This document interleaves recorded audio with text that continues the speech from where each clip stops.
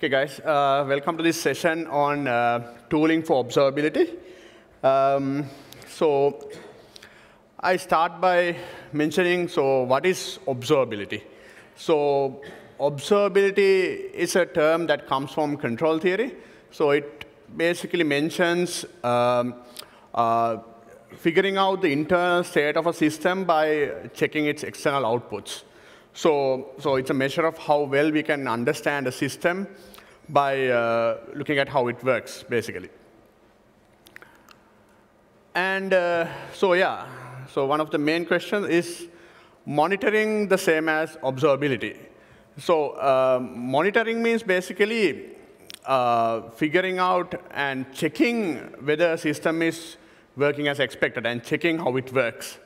So observability is basically it's just an attribute of the system, whether it's similar to like maintainability, usability, and so on. It's telling whether if I can observe the system effectively, if it's a thing that you have, and like monitoring is a thing you do. So it's two different levels of usages of the words. So that's the main difference on how you basically approach the terms. How do you get observability? So observability you mainly get from instrumentation. So instrumentation is basically like augmenting your system to give additional information onto understanding the situation. So the more instrumentation you had, it becomes more observable. And so in the same way, our WSO2 products are like observable with various tools that we have. So from various approaches that we have implemented. So instrumentation can be done in two ways. So first is white box instrumentation, and then black box instrumentation. So white box instrumentation means from the design of your system, you bake in the functionality to get the information you need, like the events you need. You will basically code into the system, and from that, you will get the information you need to observe the system. So that's like logging, API monitoring, tracing, and so on are implemented in that way. And then black box instrumentation is basically looking at a system from a distance and figuring out like what's happening. So then you don't have any explicit code in your software to say that, but you basically use other attributes like using the operating systems like help to figure out whether the process is using this much of CPU, memory, network, and so on. So it's at a distance, figuring out how it works. Then I would like to talk about observability and availability. So in the system, availability means, OK, how much of the time in a percentage that the system is running. So when you talk about, OK, I have like 4 nines availability and so on, is that the most important thing? So the system may be running, but is it running correctly? So like the requests that are running in the system may be timing out, or it's not like responding in the correct manner, the correct results, and so on. Then it's not what you expect. So compared to that, if you have a very much more observable system, then you can figure out whether the actual functionality is happening properly, whether it's doing what it's intended to do, and if there are any problems. So always, when you have a system, it's good to have better observability features compared to availability, but basically, you should have both in a balanced way. And then thinking about performance engineering. So observability also plays a critical part in that. Like, if you want to debug a system on like what are the performance bottlenecks you are having, why is it not working in the way that expected, and so on, you need to have a way to understand each part and see how it's working. So for example, nowadays people like to have always on observability even in production systems. So in that way, you'll always see what's going on, and it's easy to troubleshoot a problem when you have, like even with performance tuning and any other aspects, it's easier to do that. Like compared to the slight performance drop you may have by having the observability on always. So compared to that, having the ability to always see what's happening is much more beneficial. So compared to the other slight performance and other the reductions you may get. So talking about observability, so we mainly talk about 3 aspects. We call them the 3 pillars of observability. So that is logging, metrics monitoring, and distributed tracing. So logging basically means like the discrete events that are happening in your system. Those are like point information that will say, OK, something happened at this time with this information. So with some context information, you will just log some information. Metrics monitoring is mainly aggregated event information. So things like the request counts, the latency, average latency, max, min, and so on. So those are the things that come under metrics monitoring. And then you have distributed tracing. So distributed tracing is all about tracking the full flow of requests. So to understand how a full request went through all the subsystems in the full software system, you will use distributed tracing. Then you can have an understanding, OK, this worked better, and there are problems in this part, and so on. So that's the use of distributed tracing. So let's look at some of the tools we can use for observability. So most of the tools are used in WSO2 itself. Like we have had experience using these tools in our own products and deployments.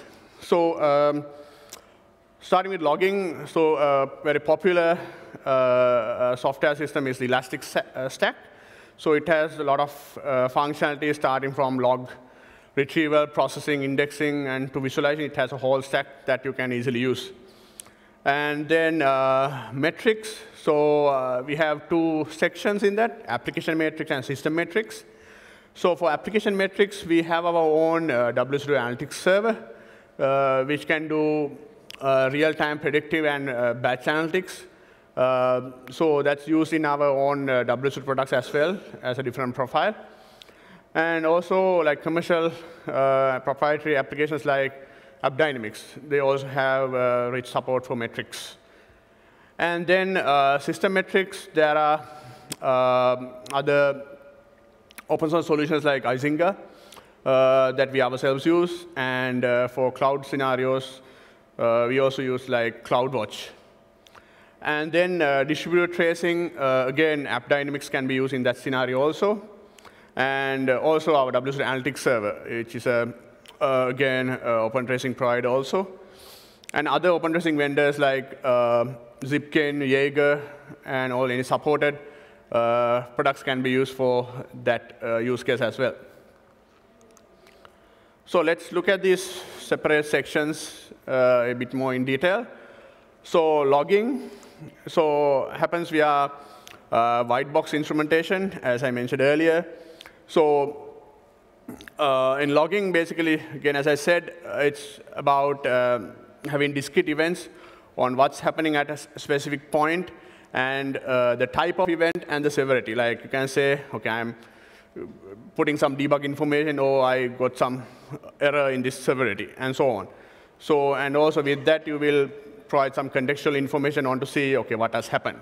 So later on, you can use a log processing tool and see, OK, what are the issues that have happened earlier, and so on. So you can create some correlations and so on after like some further processing. So for this, logging with this white box instrumentation can be used. And so looking at the Elastic Stack on what they do for these logging operations. So they have a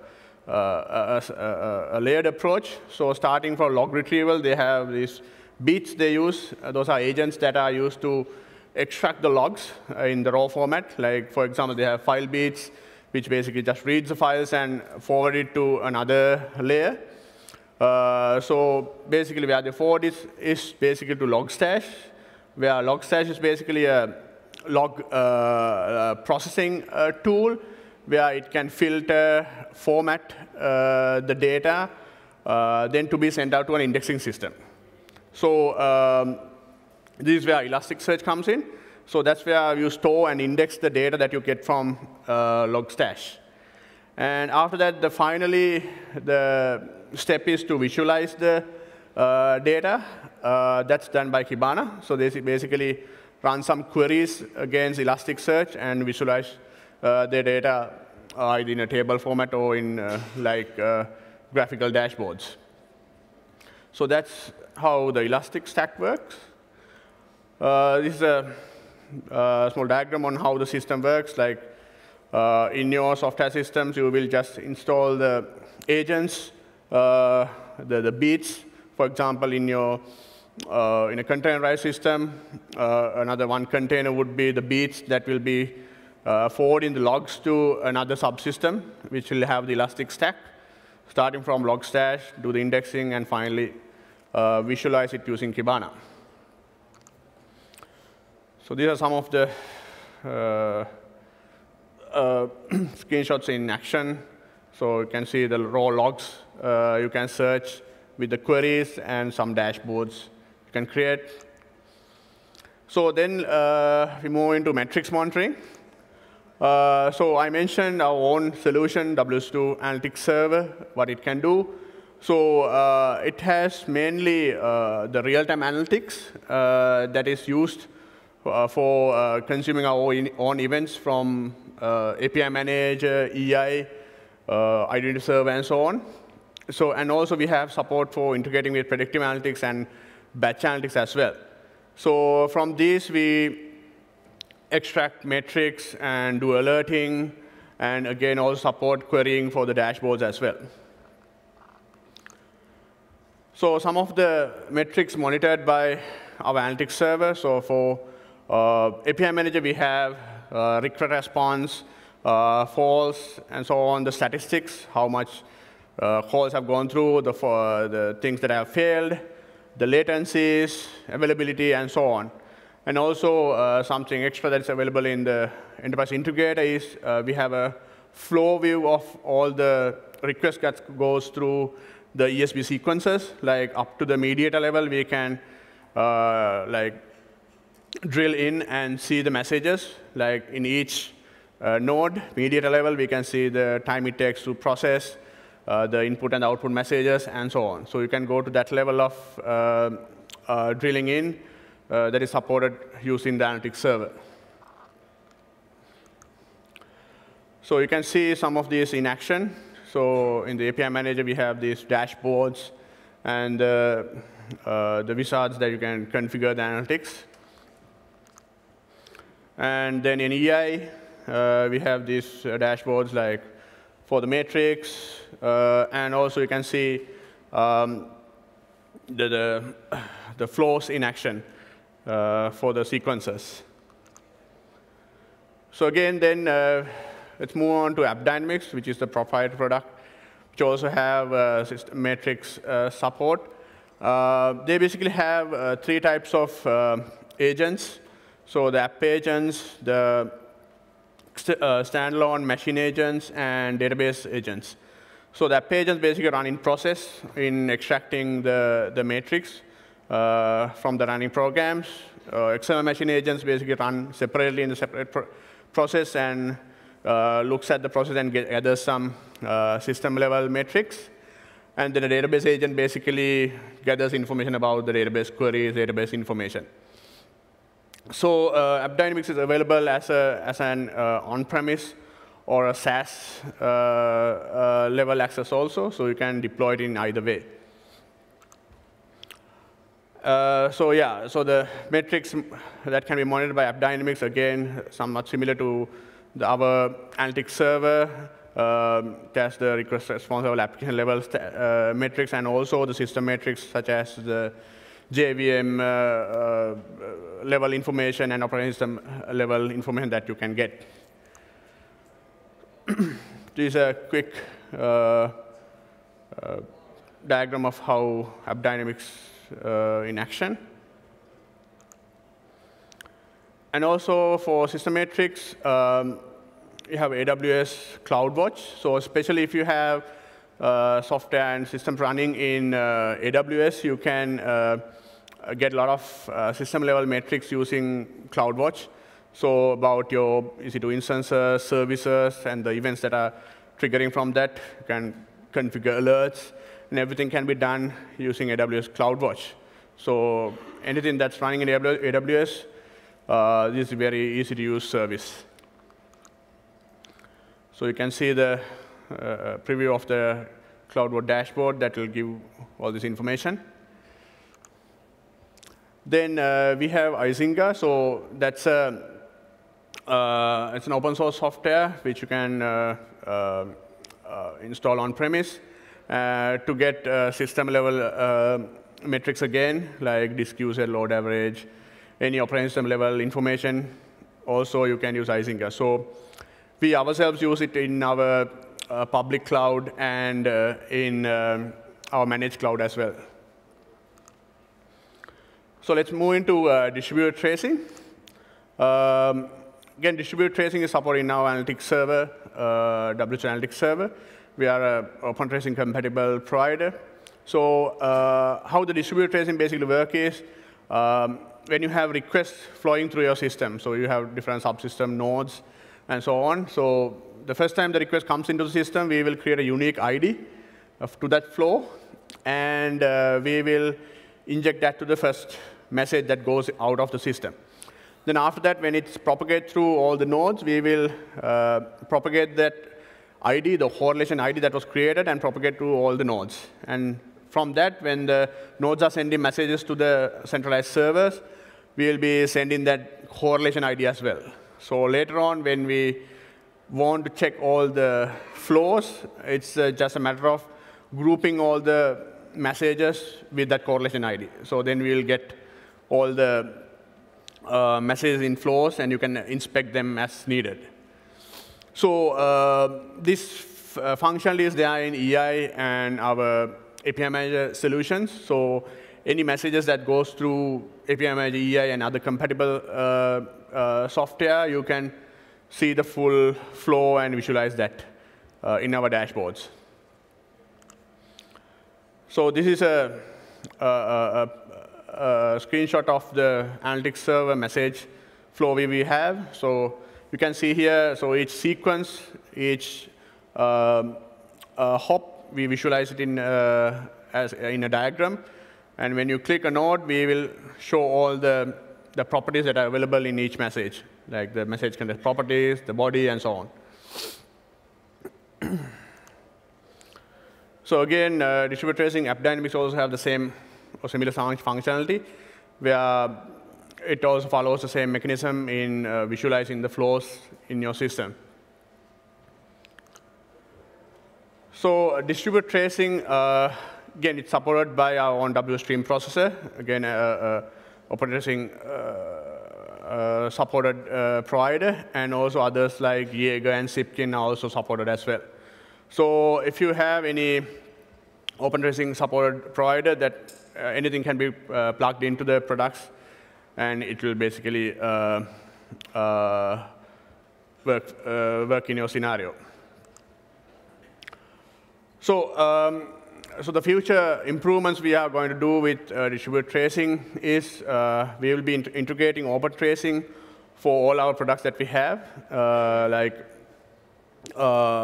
Identity Server and other products that we have. We'll be having support for that. So all our products will be supporting OpenTracing. And as I said, again, any OpenTracing supported provider can be used to interface with the products as well. So we have gone with the standards route, and so in that way, you don't have to stick with a single provider, but you can select the more suitable option as you please. So yeah, in conclusion, so what I just explained is the importance of observability. It's always better to have an observable system in figuring out the actual inner workings, and it'll in turn make it easy to debug and tune your applications. And again, observability is provided through the logging, matrix monitoring, and distributed tracing. And so at the end, our own WSO2 products can be observed using the WSO2 Analytics server and the open source software products that are out there. So yes, hope this session was useful for you guys. Thank you.